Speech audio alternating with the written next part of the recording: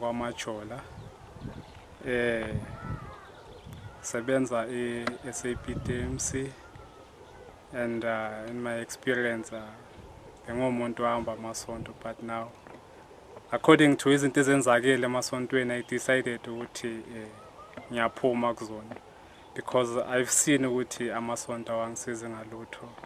So basically that's why I've decided ukuthi ngiphume. Mawuthi amasonto mangaki amasonto ohambile? Amasonto engihambile ngihambe isonto lase Methodist, which is Wisile. I went to esontweni labazalwane, Divine Life of Ministries. I went to umapostolo, ngihambile nezangoma ezisontayo nasezayoni ngiyile khona. Then bokuyi end of ijourney yami ezayoni. Awungitshela emapostoleni ufike kanjani kumapostolo? Kumapostolo njengoba bengiqale ungena kumazayoni. Kumazayoni ngengangenwa indaba zomoya, then ngaba umprofite. Then the time ngumprofite benginabangani abasonta kumapostolo. Then they've invited me ukuthi ngizobavakashela esontweni labo. Then bengizohamba namapostolo ngingaphumula kancane ezayoni because they've said dinga usizo lwami kumapostolo, then ngahambisana nabo ke leyo ndlela leyo. Lo moya uwazi kanjani ukuthi unomoya? First thing first, at first ngisangena ku Methodist bengena moya bokungasebenzi moya futhi. Ngaya kubazalwane kokungena moya. Bengisebenza kwamanye amaloya ase-Highlands North. Kwayenzakala ukuthi ngigule ngiphathwe ikhanda. Mengisuka endlini ngisuka ngi-right, kodwa mengifika emsebenzini ithi ngilayita i-computer kuvele kube emnyama nje ngiphathwe ikhanda. But mengiphuma emsebenzini ngibe right. So I decided ukuthi ngiye kwa doctor. Mengiya kwa doctor, udoctor wangitshela ukuthi I've got a tension headache because ngisuke ngaphumuli. So wanginika i-prescription ukuthi ngisebenzise, which azange ingisize lo prescription. Then endlini they knew one of prophet obathi sisiye kuye. Then bangithatha bangisa kulo prophet lo. Prophet wafika wanginika intambo ebovu wathi ngifake ekhanda for 7 days. Then after 7 days leyo ntambo leyo ngithathe ngiyoyilahla ehlane. Then ngayenza njengoba umprofit eshilo, ngathatha leyo ntambo ngawulahla ehlane. Ikhanda laphela. So basically indaba yomoya iqale ezayoni kahle, which ezayoni eqaleni kwami ukuhamba nezayoni bese ngihlili, then ngaresign emsebenzini lapho ngangiphathwa ekhanda khona. Lo baba lo sasiye kuye wafika endlini wazoprofit ukuthi la endlini khona into ezingalunganga, khona izilwane ezambaye ejardini, ingakho kubonakala nokuthi siyagula siphathwa amakhanda. So we believed ukuthi lo muntu kaNkulunkulu, umprofite, umuntu onamandla, man of God. Then was recruiter from there, which it was 2011. 2011 it was towards a Good Friday. Baya enkonzweni ka Good Friday. Then was invited lapho, but abantu basendlini zange baye bona. Then mina ngaye wanginika ijoin yasezayoni ukuthi ngiyembathe ku Good Friday. Sahambisana nabo. Mengifika ku Good Friday fika ngiphathwa ikhanda lekhanda le. Elingiphatha ngiyahamba ngiyomshela cha bhuti lelikhanda leli selibuyile futhi. And angibeka izandla ngithandazele lihambe sometime. So I believed ukuthi lo muntu unamandla. Kwamele ngihlale naye ngihambisane naye kule ndlela le. I started ukujoina iZion 2011. Ngahambisana neZion. EZion mongeno qalwa kuvunywe izono like kude bazalwane nami inkosi ngiyiphilela ngingaboni lutho ngongihlanganisa nenkosi. akukho lutho okusangiphazamisile endleleni yami. Ngiyabonga, amen. Then after kuhlonywa izikhali after kuzohlonywa izikhali induku lezi esiziphathayo, from ekuhlomeni izikhali kuzozungezwa like kudressiwe, kuthiwa kuyazungezwa kahle kahle. Then kulokuzungeza sizungeze until kushaywe izilimi abaprofit. That's when maybe seshaya izilimi bathi bona sebesemoyeni, so kukhona imimoya ekhulumayo kubona ukuthi bakutshene indaba zakho. So bazoshaya izilimi 1 2 number 2 why 2 4 line basho lokho. Afterwards izomi dress, then baqala ukuprofit. Baprofit abantu. Okay, inkonzo nikelwe inkonzo ephuma. One time ngaprofitwa nami kwathiwa mina ubaba wami wakumprofita omkhulu owayinebandla lakhe wakubishop, of which baba mina ngimazi ngaze ngimbone nje totally. I was raised by a single parent. So bangiprofita bathi ubaba wami uhlile emahlombami, ufuna ukuthi isithunywa sakhe sisebenze. So in order ukuthi ubaba azosebenza kumina, kwamele ngembathiswe ijazi eligreen lihlaza, then ngiqale ukuhamba ihlani, ngiqale ukuhamba amanzi, then uzosebenza lo moya. So ngathungelwa ijazi eligreen. Okay, ngilifaka ijazi eligreen ekseni, ngivuke ngihambe ngiyothandaza entabeni, ngihambe ngemanzini, ngingene emanzini, thandaze, mbuyele nje every day hleli ngisentabeni ngisemanzini. Then sibuyele esontweni on Sunday, selithungiwe ijazi, sisonto lesisontile umprofito, which igama lakhe ubaba uNxumalo, of which ngizothi mendressa edressini uzonishaya la emahlombe la, athi khona into ehlalayo la emahlombe, anishaya emahlombe, aniganda mhlawumbe uzulale phansi ube ngathi ucollapsile. Okay, fine. Then adlule amasonto alandelana. At one point ngihambe mina ngemanzini futhi, ngifike ngene emanzini, thandaza entabeni, ngigcine ngizwa izinto ezikhulumayo kumina. But lezi zinto lezi ezikhulumayo, it seems as if abantu amavoice amaningi, khuluma amavoice amaningi, but akutshena indaba zabantu. So okay, ngingazinaki at one point. Okay, went back to esontweni on Sunday. Ngifike esontweni khuluma amavoice futhi, gcine kukhuluma le voice leyo yomuntu oyedwa lo, athi tshena lo muntu lo indaba zakhe ukuthi kukanje nakanje empilweni yakhe. Then started there ukuthi ukuthule ebandleni bazalwane, kodwa umoya uthi njengoba sisazungeza, wena mama kukhona kodwa izinto ezihamba endlini yakho, kodwa kukhona nabantu abakhambelayo, gcine sesibiza namagama abantu. That's where umoya wangiqale. In fact, mohamba amanzi uye entabeni, especially mongena emanzini, uba more powerful. Baba uNxumalo lo kwakumfundisi wami, wabona ukuthi no, now I'm becoming more powerful ukudlula yena. So ekuhambeni naye waqala wathi umoya uyavaleka kancane, angisaprofit. Then ngahamba ngavisithela amapostoli, ngafika bangiprofita kumapostoli, bathi lo muntu lo engihambisana naye ungivale umoya, kwamele ngithathe ilitshe lomgodi ngiphalaze ngalo, ngiyofuna esinye isihlahla esisentabeni, then ngqume ngaso, then ngizenze lezo zinto lezo.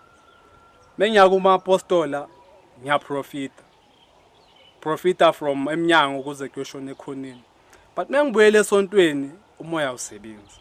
So ngiqale ngibuza ukuthi okay, should leli sonto leli kahle kahle vele should be right amapostoli ukuthi bangivalile lapha aqala ijourney ke yokuhamba namapostolo from there because abantu abaningi okay fine baphilile ngami ngalomoya lobo osebenza kimi baphilile namanje abanye basangifonela bathi ngizobathandazisa into ezikanjalo. That's when umoya waqala ke maqala ezayo. Manje ukuthi uwazi ukuthi lo muntu ohlele emahlombe wakho ubabakho isiqiniseko wena usithathe kuphi? Isiqiniseko kakhulu besibelievela kuba prophet vele ukuthi into esho umprofita into ekhona. So I've decided ukuthi okay kusho ukuthi vele ubaba uhlele emahlombe because angimazi ubaba wami. So lento lesho umprofita usho into ekhona because maybe kuprofita they'll tell you vele into wena ofuna ukuyizwa vele ende kuzobe kuyiyo iqiniso lela abazokutshena lo. So nami ngabelieve ukuthi okay ubaba wami ufuna ngisebenze ngisebenze lesithunywa lesisebenza kini. That's when I started to believe. Manje ngitshele Bhuti ehlani ukuphi unga explain ukuthi ihlani yini abantu bakwazi ukunderstand. Okay. Ihlani isiganga nje esivulekile, it's an open space nje ihlani or kusentabeni nje endaweni okungadluladlula abantu esikhatini esiningi. It's where uzohamba uyosithandazela uwedwa ukhuphuka intaba uwedwa ufika usithandazela ulight amakhandlela wenze everything esho umprofita uthi ufike uyenze lapho. Ehlani kuyathandazwa, ehlani kushiywa inyama khona, kususwa ithunzi mangaba khona bazothi abaprofita khona isithunzi ohamba naso. Uzofika ehlani wenze konke lokho bathe ukwenze. Then ihlani indawo enjalo nje. Okay. Kunalama tongues akhulunywayo eZayoni. Lama tongues lawa ubowakhuluma nawo? Yes, ama tongues bengiwakhuluma. Afike kanjani wona kubo? Ama tongues at before bengiprofita. Then ama tongues afika whereby sifounder elinye isonto lasePostoli of which lisethepiswa ngisonto la khona. I was going with my two friends of which igama lakhe omunye uMazo omunye uSibusiso. Mesifika in this place sifika okay bathi abantu bakhona basivulela ihome cell bayathandaza every Thursday ebusuku around about 6. So mesifika kufike kuthandazwe we ended it up sesigcina sesibambana ngamakhanda mina nomzizi noMazo. Then from there all of a sudden I ended up nami sengikhuluma ngamathanga. 1 2 number 2 why 240 to line. Then amathanga ayaqala lapho nabo ngabezwa sebekhuluma ngamathanga kodwa before angakaze ngibezwe bakhuluma ngamathanga. From there mengisuka kule home cell le went to esontweni engifike esontweni aphinde futhi lamathangs asho futhi khuluma. But these tongues ngiyangazibuza ukuthi okay ngikhuluma ngama-tongues kodwa lama-tongues lawa angazi ukuthi mina ngithini ngawo kodwa khona lento le ngicommunicate nayo le ngitshena izindaba ukuthi ngitshene abantu. But they believe eZayoni ukuthi ama-tongues it's a language where okumele usathane anganizwa kodwa ukhuluma noNkulunkulu direct of which you are not talking noNkulunkulu direct, ukhuluma with your usathane lokusebenzisayo. It's just like i-code yakho because mongaya every Sunday ubamamela abantu abashaya ngama-tongues. Lo muntu lo usho the same tongues each and every Sunday. So ukhuluma with this devil le emenza ukuthi a prophet. So ukuya ngawe ama-tongues language ekaNkulunkulu or language opposite uNkulunkulu? Ma-tongues it's a language opposite kuNkulunkulu. But bona they are taking from ukuthi amapostoli akhuluma ngama-tongues ngezilimi ezithize. But amapostoli akhuluma ngezilimi ezisuka from kuNkulunkulu. But lawa seZayoni it's either wathola from the devil or wathola emanzini amanye. ukuthi mongena emanzini mebekudipha abafundisi bazokudipha bakudipha until ugcine nawe sowuzizwa ukhuluma ngezilimi. Emanzini kwenzakalani Buthulani? Akungiphe nje kancane ukuthi manje emanzini kwenzakalani. AmaZayoni they'll tell you ukuthi iZayoni from eqaleni inkonzo yamanzi, philwa ngamanzi eZayoni, inkonzo yamanzi, inkonzo kamoya. Then njengoba kuyinkonzo yamanzi nenkonzo kamoya, kwamele each and every time kiwe emanzini noma kiwe ehlane. So mensesontweni on a Sunday nizongena esontweni, meningena abaprofite mhlambe bazogcina bethi iklasi alilunganga, iklasi linomoya ongcolile, so kuzomele kiwe emanzini. So from there sosuka sambe semanzini, mukufika emanzini menifika emanzini nizofike nime nikhuleke cule khuleke. Abafundisi bazongena emanzini but mebengena emanzini mebesho bathi bayawahlola ukuthi alright ukuthi singene noma awekho right ukuthi singene. Bazongena emanzini, mebengena emanzini badibhane bodwa, bafakane bashaye ngezilimi gcine sebe profita khona lapho ukuthi kulungile na ukuthi abantwana laba bakaNkulunkulu bangene nabo emanzini. Then from there sizongena emanzini basidiphe siphume. Then mesiqeda ukuphuma sibonga amanzi. But several times I've went to emanzini. Emanzini into ezenzakalayo emanzini akusizinto zaNkulunkulu ezenzakalayo, because mofika emanzini you'll find ukuthi omunye phezulu uyaphalaza, omunye uyagcatshwa, ufakelwa yona lemimoya lena, nawe ezansi ungenile nawo uyathandaza. But eqaleni khamba kwami amanzi ngangihamba nobaba uNcumalo, lo kwakumfundisi wami waseZayoni.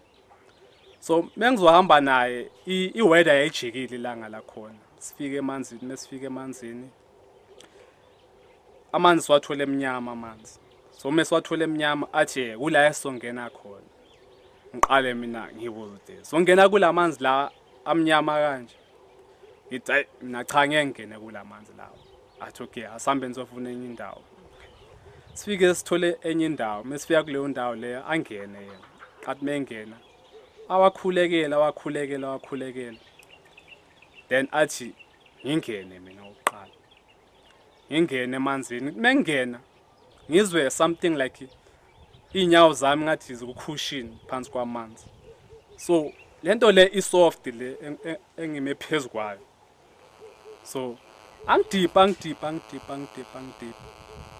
mengena phansi kwamanzi vele ngibona inyoka mina ngime phezukwayo. Kanti yena umoya somtshenile ukuthi hayi sengiyibonile mina lento le ngaphansi kwamanzi. So athi ngidipha. Okay, angikhiphe afaka abanye. Then mekezofaka abanye washifta yena wamaphezukwayo lesithing. Wamaphezukwayo wafaka abanye.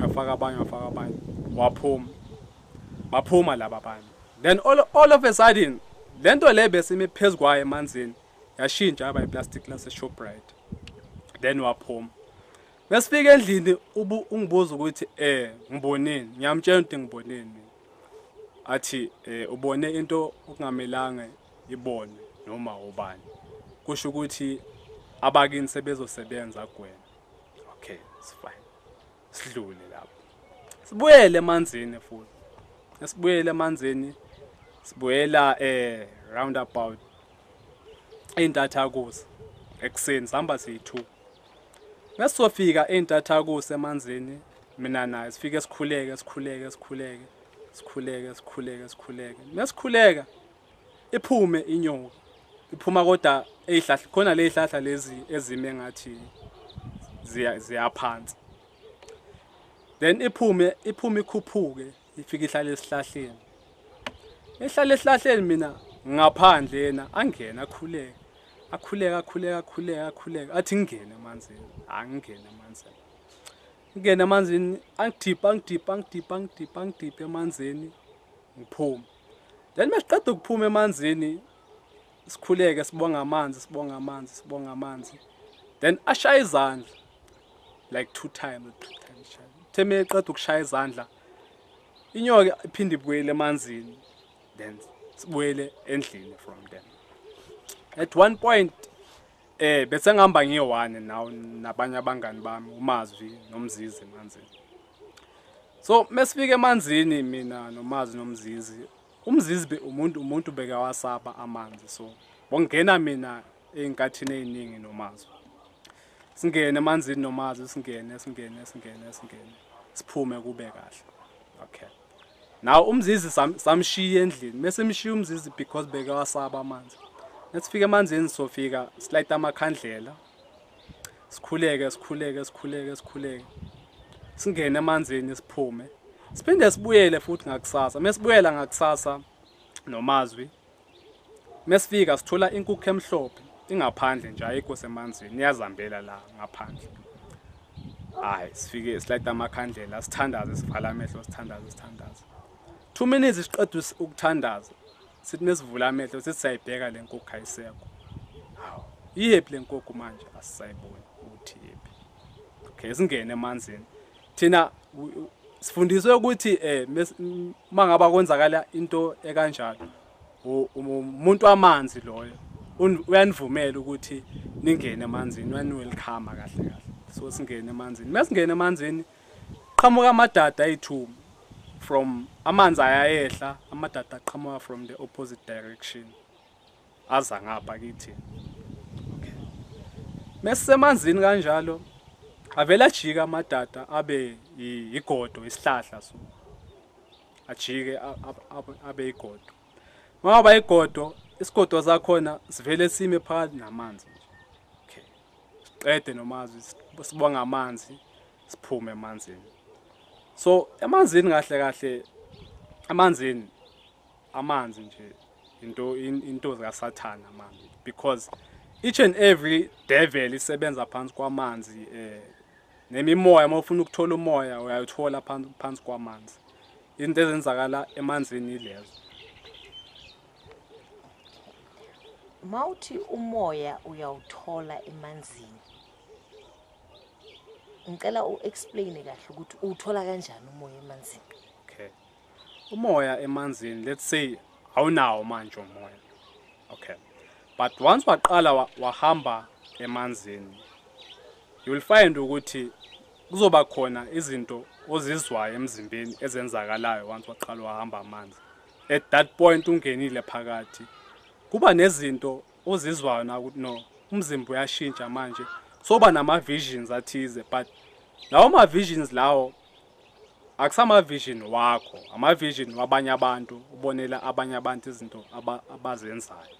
So umoya wasemanzini ufakela ileli demon lasemanzini, lakusebenzisa kahle wena not knowing ukuthi ngisetshenziswa idemon. Wena you think ukuthi no, umoya wabakini ngoba bayebetha abaprofit abakini bakulindile phansi kwamanzi. So you'll think ukuthi abakini bakunika leso siphiwo leso ukuthi okumele usebenze ngaso. So that's why ngithi umoya wasemanzini umoya kaSathana. Uxolani, ngicela ukubuyisela emuva kancane kuma-tongues. Okay. Abazalwane bakhuluma ngama-tongues emasonto wabo. Amazayona akhuluma ngama-tongues. Omunye umuntu mayehlele ekhaya kuwumzalwane angathi no Martina ama-tongues wethu ama-tongues kaNkulunkulu. I-difference yini? Okay. Mesibheka ama-tongues aseBhayibhelini nalawa esiwakhulumayo enkathini zanamhlanje. Ama-tongues aseBhayibhelini uJesu Kristu amapostoli wabatshena ukuthi mabahlale balinde igift le abazoyithola yena njengoba ezohamba, kodwa ukhona umduduze azobanika wona. So abapostoli bahlala eJerusalem balinda leyo gift. Then bathe basalindile amapostoli eJerusalem bayehlelwa kwazwakala kusho isound elikhulu from ezulwini. Then mokuzwakala kusho isound elikhulu from ezulwini, kwayenzakala ukuthi bakhulume ngezilimi. So basically mebekhuluma ngezilimi, laba abantu babengaphandle babezwa bekhuluma ngezilimi, bangena phakathi lapho bebehleli khona. Bathe mebengena phakathi lapho bebehleli khona, babezwa bakhuluma ngelanguage okweyabo yesiHebheru noma yesiGreek. Babuza uPeter ukuthi Peter, awulabantu badakiwe ekseni nakanje ukuthi bangakhuluma nje kaso. uPeter wathi laba bantu babhekeni kahle, abaphuzanga tshwala noma badakiwe, kodwa bangeno umoya oyingcwele from kuNkulunkulu. So basically ama-tongues is a language from kuNkulunkulu. So lama-tongues lawo awakhulunywa ama-apostoli language, kwakungasi ama-tongues abangazange bazi-understande bona ukuthi yini laba ayishoyo, kodwa laba abantu laba babengaphandle bezwa nabo ukuthi laba abantu bakhuluma ilanguage wabo. So mesiwacompare na ama-tongues waseZayoni, sicompare ama-tongues wabazalwane, sicompare nama-tongues lawa awakhuluma abapostoli. Kubazalwane ama-tongues bayawakhuluma like shikarambadabada. Mebawakhuluma bakhuluma ama-tongues which bona abangawezwa nabo ukuthi asho ukuthini. NaseZayoni bakhuluma ama-tongues abangawazi ukuthi asho ukuthini, of which iBhayibheli lithi lona ama-tongues ayi-language. Mhlambe umuntu angangena sikhuluma ngama-tongues, umuntu from heaven, mhlambe sikhuluma njengoba sikhuluma mina nawe sikhuluma, it's a tongue lesikhulumayo. So umazwe mhlambe no-Lucky bayas-understanda njengoba sikhuluma ama-tongues ke waseBhayibhelini lawo, kodwa lawa wakuba zalwane naseZayoni akusiwona ama-tongues from kuNkulunkulu. It's a code esetshenziswayo which eka-devil yalo muntu lo okhuluma ngawo. So ama-tongues wakubazalwane naseZayoni akusama-tongues from kuNkulunkulu. It's a language of a devil. Hence I've said from ekuqaleni ukuthi you see mongaya several times esontweni umamele umuntu okhuluma ngama-tongues each and every Sunday, uzomuza ukhuluma with one tongue, and that tongue ukhuluma nalento le yena emsebenzisayo, because after speaking with a tongue uzomuza seke prophet umuntu wakhona. It means ukuthi lo muntu lo bekekhuluma naye with a tongue wamphendula, umtshene indaba zomuntu ukuthi atshene lo muntu lo ukuthi kwenzakalani ngempilo yakhe.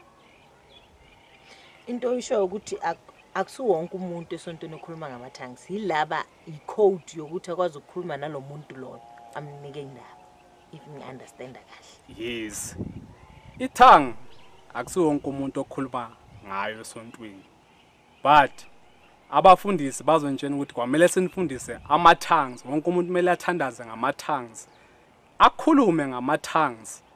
So basically mebethi kwamele banifundise ukuthi nikhulume ngama-tongues, basuke banifakela lemimoya le kaSathane ukuthi nani ngenwe ileli demoni nisebenze ngendlela eyodwa.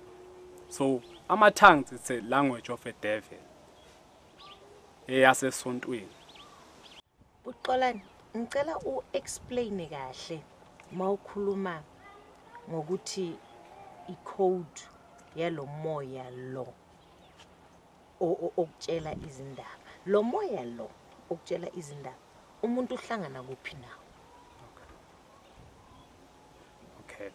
Umoya lo okutshela izindaba, hence I've said ekuqaleni ukuthi umoya kahle kahle uthola emanzini noma uyafakelwa abafundisi, noma kwamele uye emntwini othize azokufaka intambo esinqeni noma akufake intambo la emqaleni, then before ungakayithinti lo ntambo leyo mhlambe esinqeni angeke profit.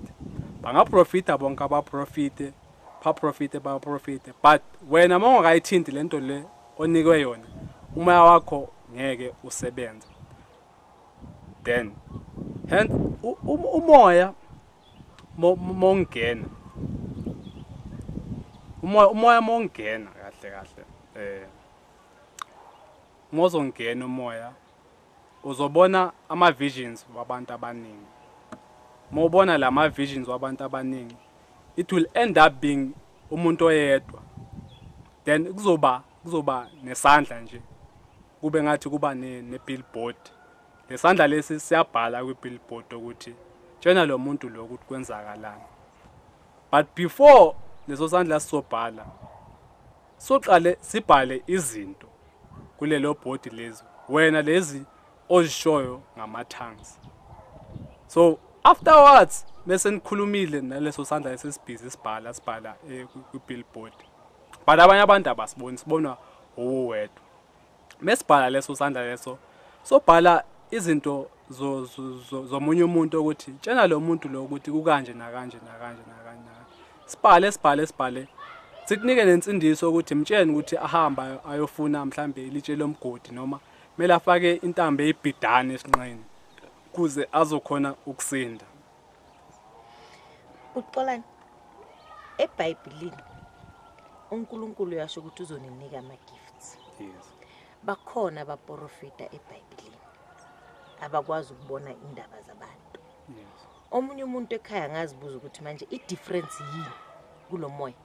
Umuntu uzoyazi kanjani ukuthi lo moya ubuya kuSathane or lo moya ubuya kuNkulunkulu? uNkulunkulu uthi uzosipha ama gift. I-gift ukuthi uprofete, gift ukuthi ube umshumayeli, gift ukuthi ube upastor. But mesibheka ama gift aseBhayibhelini akusiwona ama gift lawa ayenzakala emasontweni. Ama gift from eBhayibhelini, there's a fivefold ministry ama gift, which is a pastor, a prophet, a teacher, a umdikoni, and so on and so on. So mesibheka ama gifts, especially the one gift your prophet. All the prophets baseBhayibhelini, they propheted about ukuza kaKristu. And even mesingalivula iBhayibheli even now, mebe profeta abaprofita ukuthi kwamele uthole imbuzi, uhlabe inkukhu, uhambe emfuleni. They prophesy about uJesus Christ ukuthi uzobuya nini noma uJesu Kristu uthini about ibandla likaNkulunkulu. Abaprofiti ngokuthi ngendaba zomunye umuntu noma umuntu kwamele athathe intamba ayifake esinqeni noma aye emfuleni. So mesobheka that gift yaseBhayibhelini ne gift yasesontweni zihluke kakhulu, because abaprofiti abasesontweni, they're not propheting about ukuza kaNkulunkulu noma ukubuya kwakhe. Baprofita ngokuthi wena xolane kwamele uhambe uye emfuleni uyothola into ekanje nakanje nakanje in order ukuthi empilweni yakho uzoba successful. But mesithi selibheka iBhayibheli from Genesis to Revelation, asitholi umprofita okhuluma ngokuthi kwamele ngifake intambo esinqeni, kwamele ngiyoqinisa ejarden lakwabani bani. So ahluke ngaleyo ndlela leyo ama gift from wasesontweni nawo seBhayibhelini. Amanzi futhi Buxolani, omunye umuntu angathi mina manje emanzini ngiba ukuthula emoyeni wami. Amanzi a peaceful noma nginento engihluphayo engqondweni, mangifika emanzini ngiba kahle.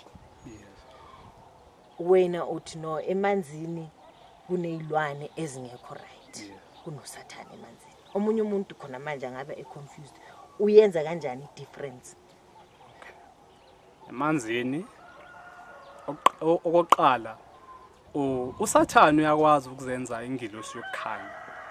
Uyakhona ukuzishintsha akwenze wena ube comfortable about leyo situation leyo okuyo. Angashintsha azenze ngathi yena uNkulunkulu kanti akusiyena uNkulunkulu.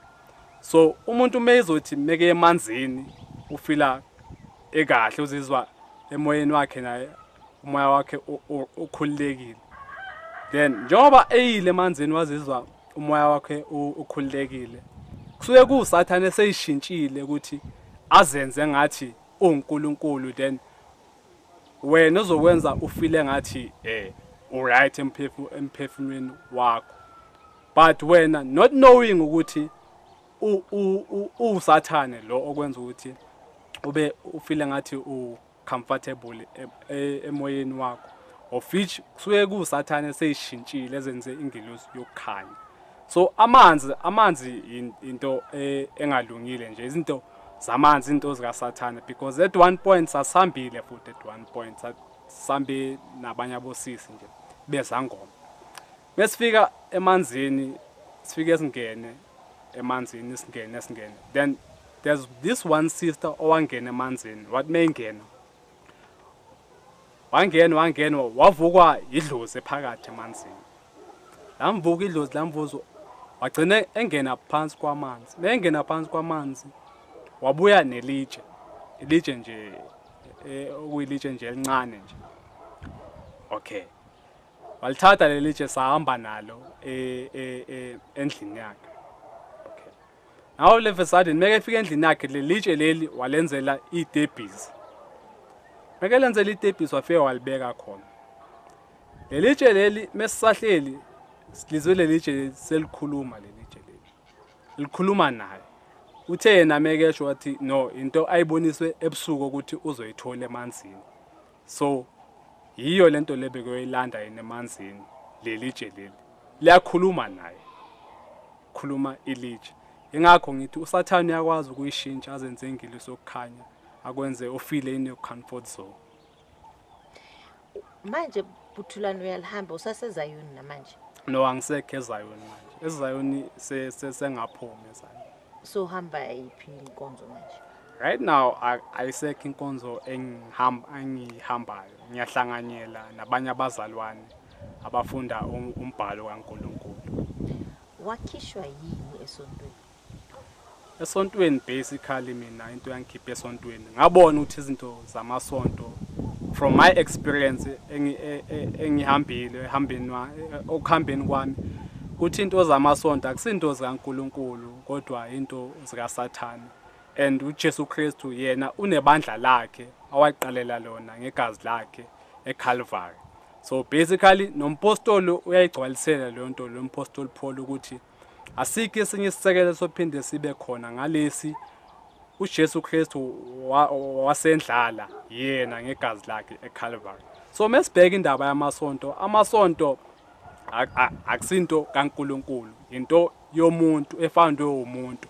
Because mozobabuza nabo labafundisi ukuthi ubani wathi uqala isonto, they'll tell you ukuthi ngaba nevision from kuNkulunkulu, of which uNkulunkulu, if umfundisi waba nevision uNkulunkulu, so uJesu Kristu ushuthi azange aziqalele ibandla lakhe ngegazi lakhe.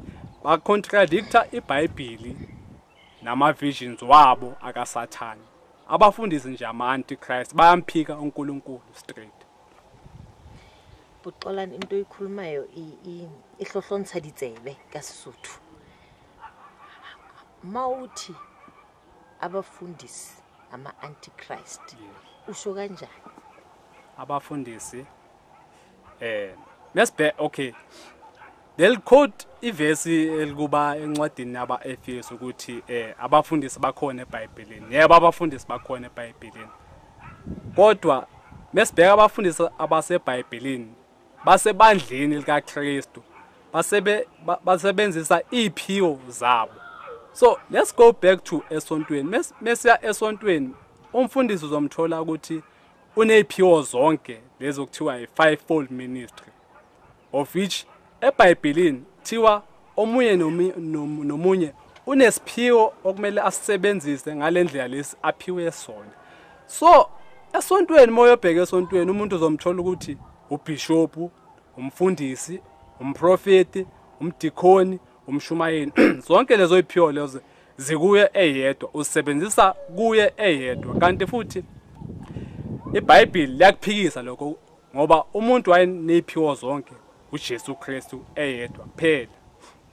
So ingakho ngithi abafundisi ama-antichrist basetshenziswa uSathane, because mesibheka umbhalo weBhayibheli, iBhayibheli lisho kahle ukuthi kusho uJesu futhi uqobo ukuthi singabizi umuntu ngokuthi umfundisi, ngoba umfundisi wethu uyedwa phezulu ekhaya emazulwini. So thina sonke singabazalwane ebandleni likaKristu. So abafundisi mekethi umpostoli Paul asikho esinye isisekelo sophinde sibe khona ngaphandle kwalesi uJesu yena wayiqalela zona. It means ukuthi uJesu wayendlala ifoundation yakhe. So mina mengizofika ngibeke ifoundation yami phezu kwale kaJesu ayendlalile, it means ukuthi ngiyamphika ukuthi uJesu yena waqalela ibandla lakhe ngegazi lakhe. So umuntu obviously ophika uJesu Kristu is an antichrist. It's working for the devil. Uthulani ngalesikhathi usahamba eZayoni nasePostola bekunabantu wena mabaprofitile babuye ubancede. Yes. The time ngihamba eZayoni nasePostolo bengiprofita abantu, mengibaprofita bazobuya vele bathi siyabonga. Besicela ukubonga ngokuthi sikuphe imali ethize noma besicela ukukwenzela okuthize. Okay, ngizokuthatha lokho ngoba vele bebebonga bona. Mebebonga okay, ngithathe lokho ukuthi hayi uNkulunkulu usebenzile, so bayangibonga ngaleyo ndlela leyo. But nami not knowing ukuthi lento le ngisebenzisayo I don't know ukuthi iqhamuka from kuphi. So bebezobuya kumina bazobuya bephilile bathi ayisiphilile, abanye babuye bathi no imisebenzi siyitholile, abanye babuye bathi no ekhaya sokright, so babuye bangibona. Buxolani njengoba usho ukuthi labantu bebencedeka, usho ukuthi uSathane uyasebenza. Yes, uSathane uyasebenza uSathane. Ebenzeni kwakhe uSathane akasebenzi ngendlela kaNkulunkulu, because if uNkulunkulu uzosebenza emntwini usebenza permanently, but uSathane mezosebenza kuwena usebenza as a fake, akusi originally ukusebenza kwaSathane, because usuke efuna ukuthi wena udede from ekuboneni uNkulunkulu wakho njengenkosi nomsindisi, efuna ukubonisa amandla akhe lawa akaSathane. Buxolani uqale nini wena ukubona ukuthi usetshenziswa uSathane lo moya kusumoya kaNkulunkulu?